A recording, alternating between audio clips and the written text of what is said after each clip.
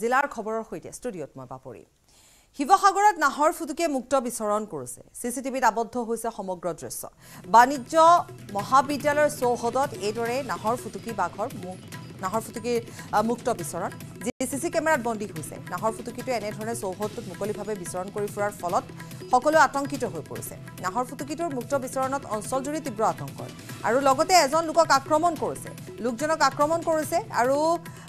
সমান্তৰালভাৱে তাত যিসকল ছাত্ৰ-ছাত্ৰী আহে তেওঁলোকো আতংকিত হৈ পৰিছে নাহৰ ফুটুকিটোৱে এনে ধৰণে মুক্তভাৱে বিচৰণ কৰি ফুৰিছে বন বিভাগক খবৰ দিয়া হৈছে বন বিভাগৰ লোক আহি উপস্থিত হৈছে কিন্তু নাহৰ ফুটুকিটো ইতিমধ্যে সেই স্থানৰ পৰা যেহেতু গুচি গৈছে গতিকে ধৰিব পৰা নাই বা ইতিমধ্যে কোৱাই হৈছে যে তাত নাহৰ ফুটুকি ধৰিবৰ বাবে বন বিভাগে আনকি তাত ব্যৱস্থাও গ্ৰহণ কৰিছে কিন্তু তাৰ পিছতো নাহৰ ফুটুকি পিঞ্জৰাবদ্ধ নাই হোৱা তাকে লৈ এতিয়াও তাত এক প্ৰকাৰ সকলোৰে মাজত এটা ভয় আতংকৰ পৰিৱেশৰ সৃষ্টি হৈছে আমি আগবঢ়াম আমাৰ সাংবাদিক প্ৰদীপ গগৈৰ এক প্ৰতিবেদন বাণিজ্য মহাবিদ্যালয়ৰ চৌহদৰ কাষতে আছো আৰু ইয়াত আজি পুৱা 5-6 বজাৰ পৰাই বাঘৰ আতংকই বিৰাজ কৰি আছে ইতিমধ্যে এগৰাকী ব্যক্তিক আক্ৰমণ কৰি আহত কৰিছে তেওঁৰ নাম হৈছে অপূৰ্ব গগৈ আৰু বৰ্তমান সেই অপূৰ্ব গগৈ মোৰ কাষত আছে তেওঁ বৰ্তমান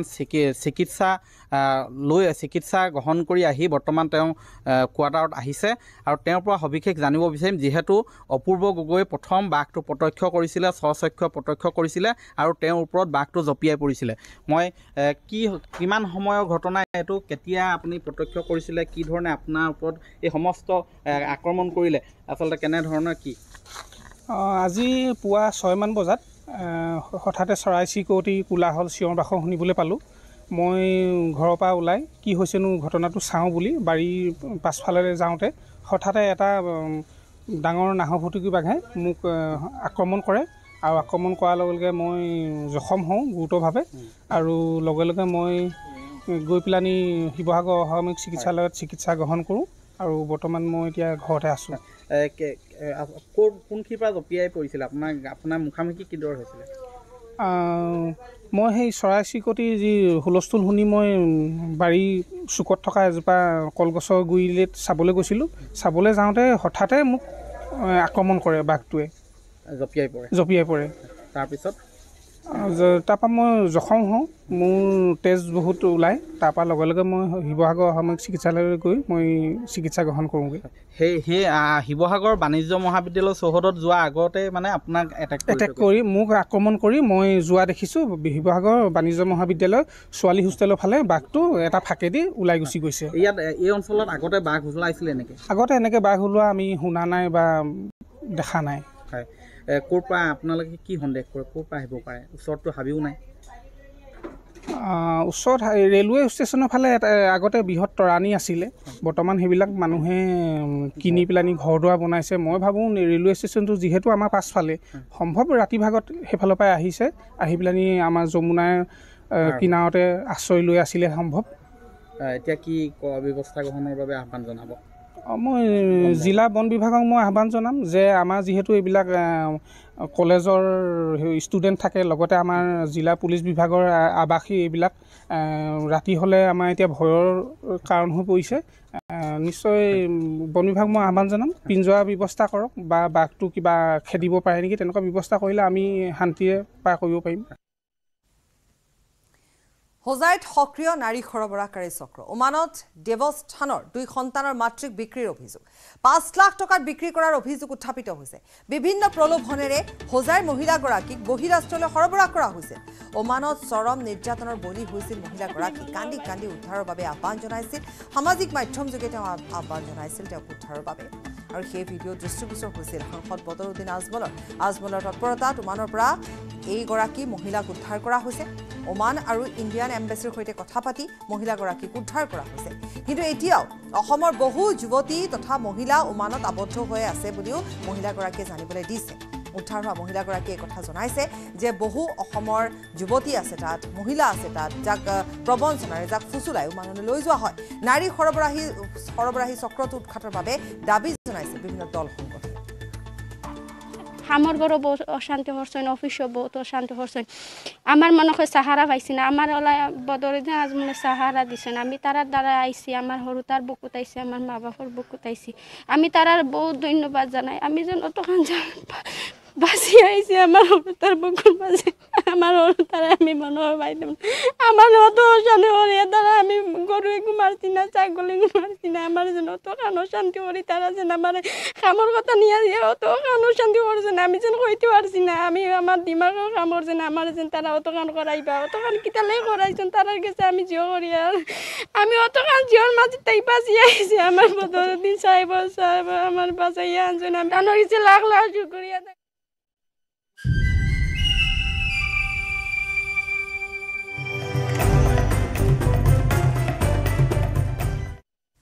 ছাব্বিছ নৱেম্বৰৰ পৰা 8 ডিচেম্বৰলৈ 13 দিনীয়াকৈ অনুষ্ঠিত হ'ব ৰাস মহোৎসৱ উত্তৰ পূব ভাৰতৰ অন্যতম ধৰ্মীয় অনুষ্ঠান নলবাৰী হৰি মন্দিৰৰ ৰাস মহোৎসৱত মৃন্ময় মূৰ্তিৰ লগতে জীৱন্ত ৰাস আৰু ভাওনা প্ৰদৰ্শন কৰা হ'ব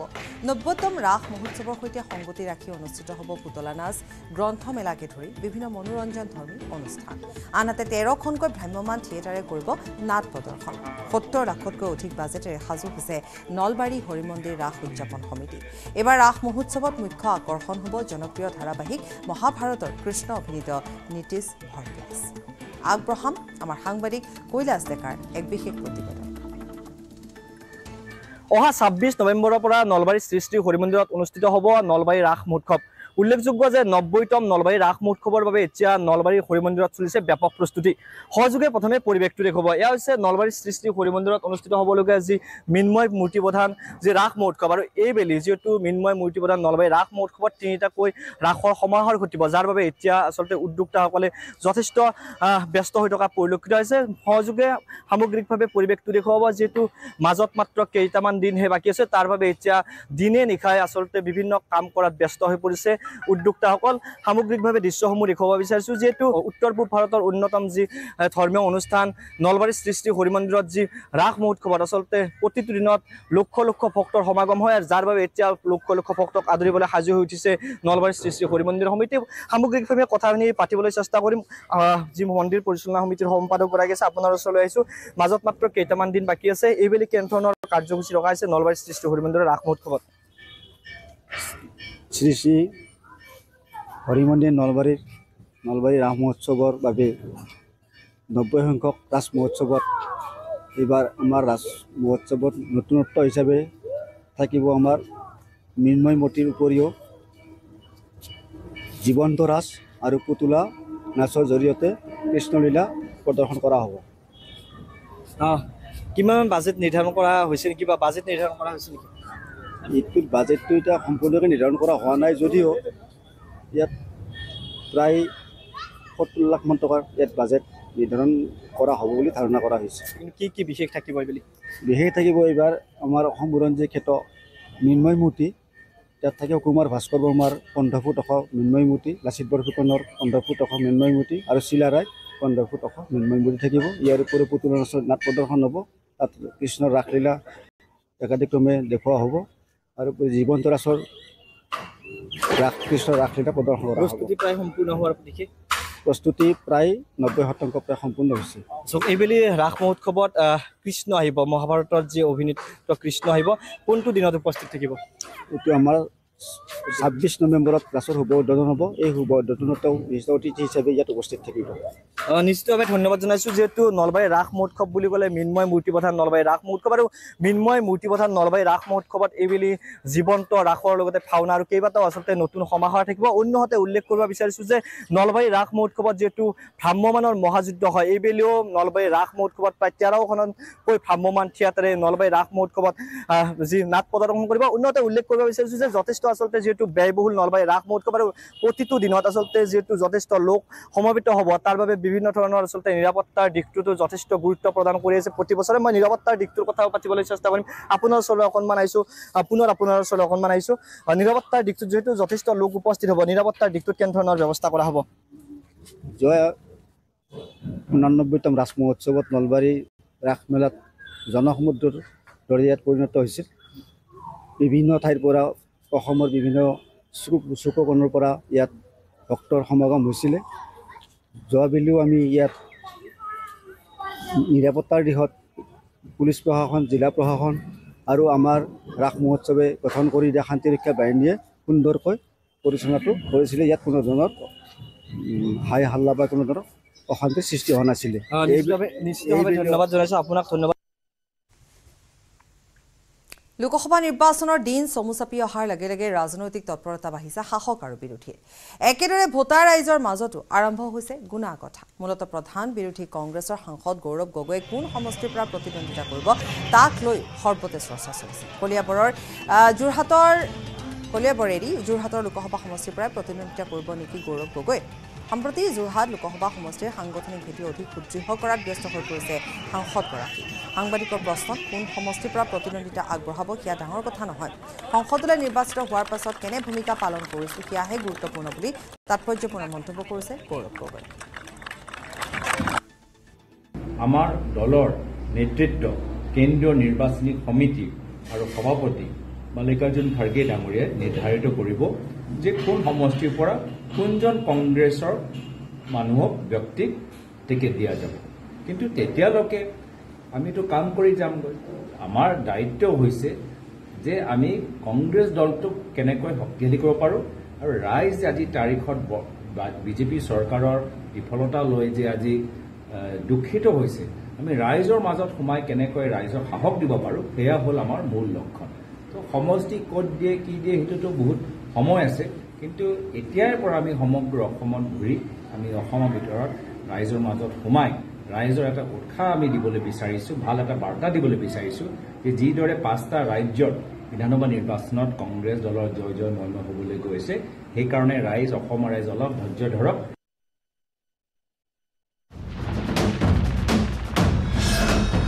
ভাৰতৰ গৌৰৱ গোটেই বিশ্বতেই ইয়াৰ সন্মান ষ্ট্ৰং মানে মাইথান ষ্টীল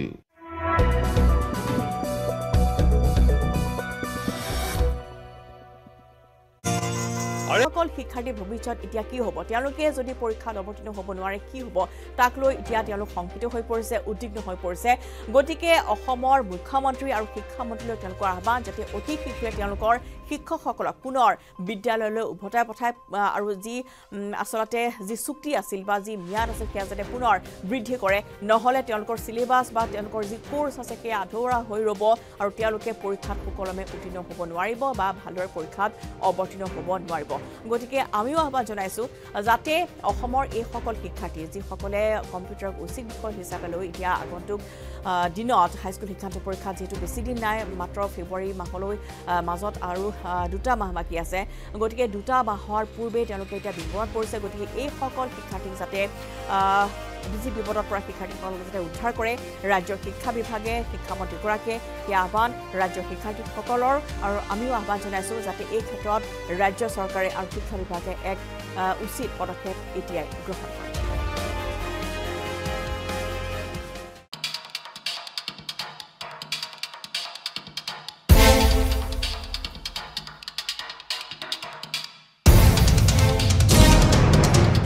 গাজাত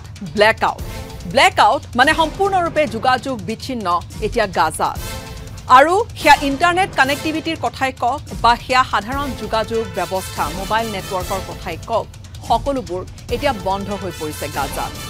গাজাৰ পৰিৱেশ হয়তো নতুনকৈ কোৱাৰ প্ৰয়োজন নাই 7 অক্টোবৰত যি ধৰণে গাজাৰ পৰা হামাছ সোমাই আহি হামাছে যি ধৰণে ইজৰাইলৰ ওপৰত আক্ৰমণ চলালে তাৰ পিছৰে পৰা ইজৰাইলে হামাছক শেষ কৰাৰ বাবে যি ধৰণে উঠি পৰি লাগিছে সেই 7 অক্টোবৰৰ পৰা এই 6টা সপ্তাহে গাজাত বিভিন্ন ঘাটিত হামাছৰ ইজৰাইলে আক্ৰমণ কৰি গৈছে ইজৰাইল ডিফেন্স ফ'ৰ্চৰ আক্ৰমণত গাজাত এক প্ৰকাৰ বিভিন্ন ঠাইত ধ্বংসস্তূপ হৈ পৰিছে ধ্বংসস্তূপত পৰিণত হৈছে গোটেই গাজাখন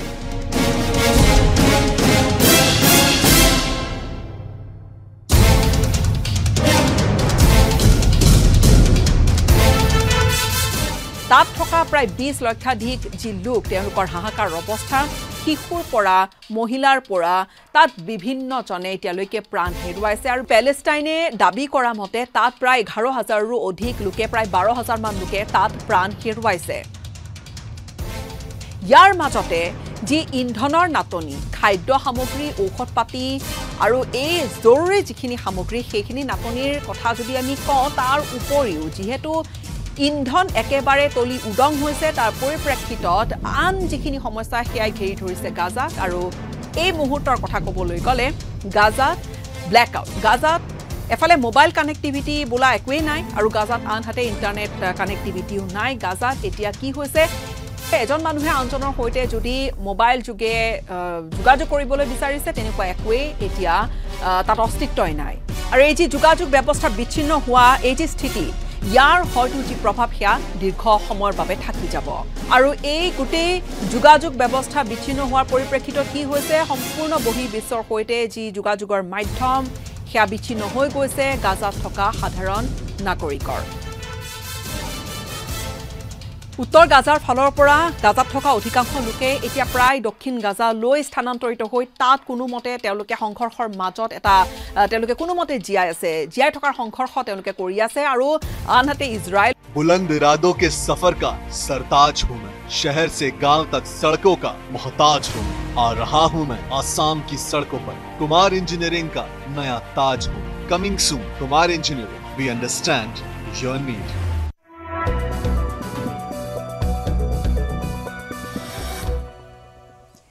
ব্রেকিং নিউজ মহানগরী পাঞ্জাবাড়িতে এক ভয়ঙ্কর অগ্নিকাণ্ডৰ ঘটনা এখন ফাস্ট ফুডৰ দোকানত লাগিল জুই সিলিন্ডাৰ বিস্ফোৰণেৰ ফলত অগ্নিকাণ্ডৰ সন্দেহ অগ্নি নিৰ্বাপক বাহনে নিৰ্বাপিত কৰিলে জুই পুৰবী ডেইৰীৰ সমীপতে এই অগ্নিকাণ্ডৰ ঘটনা সংঘটিত হৈছে পাঞ্জাবাড়িত ভয়ঙ্কৰ অগ্নিকাণ্ডৰ ঘটনা সংঘটিত হৈছে এখন ফাস্ট ফুডৰ দোকানত জুই লাগে সিলিন্ডাৰ বিস্ফোৰণেৰ ফলতে অগ্নিকাণ্ডৰ সন্দেহ প্ৰকাশ কৰা হৈছে অগ্নি নিৰ্বাপক বাহন আহি উপস্থিত হৈ জুই ইতিমধ্যে নিৰ্বাপন কৰিছে পুৰবী ডেইৰীৰ সমীপত এই ঘটনা সংঘটিত হৈছে পুৰবী ডেইৰীৰ সমীপতে অগ্নিকাণ্ডৰ ঘটনা সংঘটিত হৈছে এখন ফাস্ট ফুডৰ দোকানত অগ্নিকাণ্ড সংঘটিত হৈছে সিলিন্ডাৰ বিস্ফোৰিত হৈছে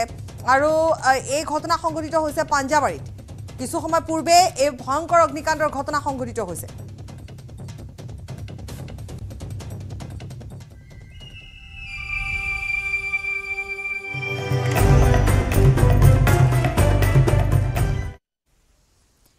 ৰাখৰ খবৰ শিৱসাগৰ জয়সাগৰ সাংস্কৃতিক কেন্দ্ৰৰ বিদ্যুগত অহা 26 আৰু 27 নৱেম্বৰত পৰাগ চলিহা খেলপথাৰত উদযাপন কৰা হ'ব ৰাস মহোৎসৱ আৰু এই উপলক্ষে বৃহত্তৰ জয়সাগৰবাসীৰ সহযোগত ব্যাপক প্ৰস্তুতি চলোৱা হৈছে শতাধিক কিশোৰ কিশোৰী তথা যুৱতীয়ে নিতৌ কৰিছে ৰাসৰ আখৰা জয়সাগৰস্থিত কুমুদালয় নামৰ অনাথ আশ্ৰমখনৰ শিশু কিশোৰ কিশোৰী সকলেও ৰাসৰ বাবে প্ৰস্তুতি চলাইছে আগ্ৰহাম প্ৰদীপ গগৈৰ প্ৰতিবেদন হয় ৰাস পূৰ্ণিমালৈ দিন চমু চাপি অহাৰ লগে লগে শিৱসাগৰৰ বিভিন্ন প্ৰান্তত ৰাস উদযাপন সমিতিয়ে ৰাস মহোৎসৱৰ ব্যাপক প্ৰস্তুতি চলোৱা পৰিলক্ষিত হৈছে আৰু মই বৰ্তমান উপস্থিত আছো জয়সাগৰ সাংস্কৃতিক কেন্দ্ৰৰ উদ্যোগতো এবাৰ 23 সংখ্যক ৰাস উদযাপন কৰিব ৰাস মহোৎসৱ আৰু এয়া মই দেখুৱাইছো আখৰা কৰি আছে তেওঁলোকে অনুশীলন চলাই আছে বৃহত্তৰ জয়সাগৰ ৰাস উদযাপন সমিতিৰ উদ্যোগত মই এয়া দেখুৱাইছো হরিনাসে কৃষ্ণ বিমল ভুজং বদনা প্রভু নাসে কৃষ্ণ বিমল ভুজং বদনা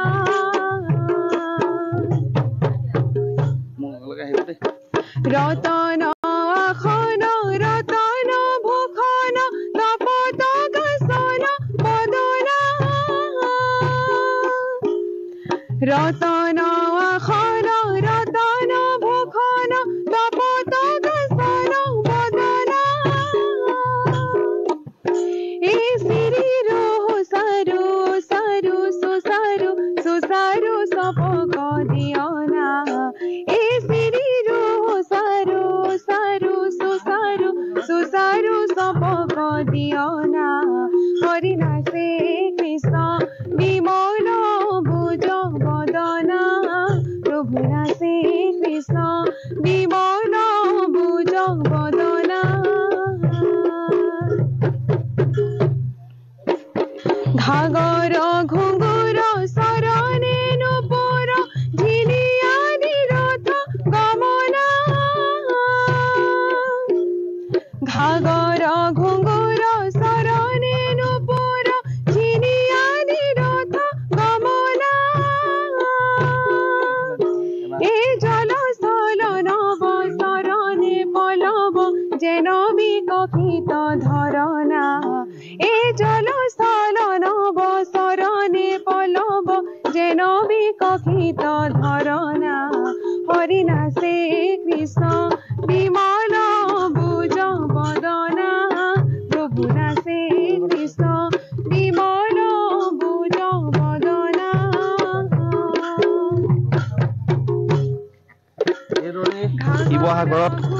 জয়সাগৰত ৰাস মহোৎসৱৰ প্ৰস্তুতি চলোৱা হৈছে আখৰা অনুশীলনত ব্যস্ত ইয়াৰ শতাধিক কিশোৰ ইয়াত কিশোৰী এয়া দেখিছে মই পুনৰ লৈ গৈছো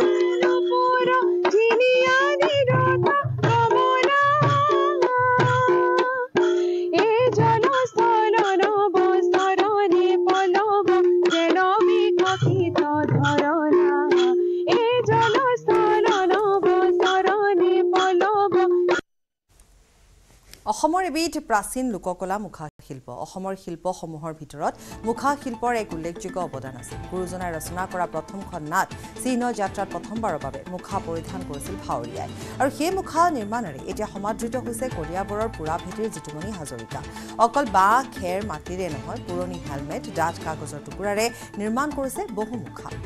আগ্ৰহাম দিবাকৰ দাসৰ প্ৰতিবেদন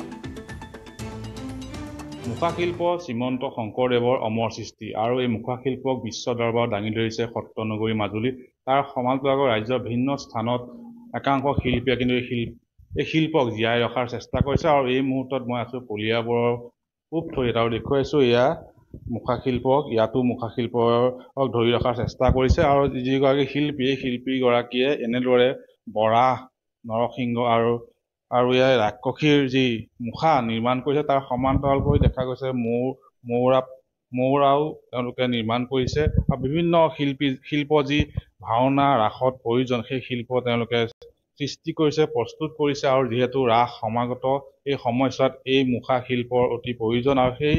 শিল্পক যি কলিয়াবৰে শিল্প পূৰ্বে নাছিল মাজুলীৰ পৰা আনিবলগীয়া হৈছিল আৰু এতিয়া কলিয়াবৰতো এই মুখা শিল্পক সৃষ্টি কৰিছে ইয়াৰে স্থানীয় এজন শিল্পী আমি শিল্পীগৰাকীৰ কাষলৈ যাম তেওঁৰ পৰা কিছু কথা জানিবলৈ চেষ্টা কৰিম আপোনাৰ নামটো মোৰ নাম জিতুমণি হাজৰিকা মই আৰ্টৰ লগত জড়িত বহুত বছৰ সৰুৰ পৰাই কিন্তু মুখা শিল্পৰ লগত আজি 1 বছৰমান হৈছে মই আৰম্ভ কৰা মই মানে এইবোৰ বস্তু খুব ভাল পাওঁ মাজুলীৰ মুখা ভিডিঅ' বা টিভি মোবাইলত চাওঁ খুব ভাল লাগে মাজুলীৰ মুখা যিদৰে তৈয়াৰ কৰে বাঁহৰ কাঠি দি মাটি লেপি মই সেইটো নাজানো মই ভাবিছোঁ সেইটো একেটা প্ৰশ্নতে মই বোলো আমাৰ কলিয়াবৰতো এনেকৈ মুখা শিল্পৰ প্ৰচলন কৰোঁ সেইবুলি মই অকণ আনকমন ব্যতিক্ৰমী হিচাপত ভাবি মই হেলমেটত মাটি আহিছে আপোনাৰ এই কাগজৰ গুড়া কৰি ফেব্ৰিকৰ লগত মিলাই সেইদৰে মই মুখা তৈয়াৰ কৰিলোঁ যেন বহুত বছৰ যায় মানে নষ্ট নহয় যুগমীয়া হৈ থাকক সেই উদ্দেশ্যে মই এই মুখা শিল্প বনাইছোঁ মই বৰাহৰ মুখা বনাইছোঁ নৰসিংহৰ মুখা তাৰকা মানে আৰম্ভ কৰিছোঁহে আজি অলপ দিনৰ পৰা তাৰপৰা ৰাসৰ কাৰণে মই ময়ূৰ চৰাই বনাইছোঁ গৰু এটা বনাইছোঁ এয়া মোৰ গুৱাহাটী 6 গাঁৱত বৰাহৰ মুখা আৰু নৰসিংহৰ মুখা গৈছে ভাওনা কৰিবলৈ কলিয়াবৰৰে ভাওনা পাৰ্টি গুৱাহাটীত মানে ভাল সমাদৰ পাইছে মুখাকেইটা ভাল পাইছে মানুহে চাই নিশ্চয়কৈ এনেদৰে মুখা শিল্পৰ সৃষ্টি কৰিছে কলিয়াবৰত এইগৰাকী শিল্পী আৰু যিহেতু মাজুলীত এই শিল্প আছে আৰু ইয়াৰ সমান্তৰালকৈ এনেদৰে কলিয়াবৰত এই শিল্প গঢ় দিছে আৰু যিহেতু ৰাস আৰু ভাওনা আৰু এই সময়ছোৱাত এই শিল্প অতি প্ৰয়োজনীয় আৰু সেই উদ্দেশ্যে যিহেতু কলিয়াবৰত এয়া পোৱা নাযায় মাজুলীত পোৱা যায় তাৰপৰা ইয়ালৈ আনিবলগীয়া হয় তাৰ বাবে তেওঁ চিন্তা কৰি এনেদৰে কলিয়াবৰ ৰাইজৰ বা কলিয়াবৰ ভাওনা সভা আদিত প্ৰয়োজন হ'ব পৰাকৈ তেওঁ ঘৰতে এইসমূহ শিল্পৰ লগত জড়িত হৈ নিৰ্মাণ কৰিছে আৰু আমি এনেদৰে দেখুৱালোঁ এই কলিয়াবৰ পুখুৰীয়াৰ এইগৰাকী শিল্পী ঘৰৰ পৰা আৰু যিহেতু সমাগত ৰাসৰ বাবে তেওঁলোকে এনেদৰে মুখা প্ৰস্তুত কৰি যোৱা পৰিলক্ষিত হৈছে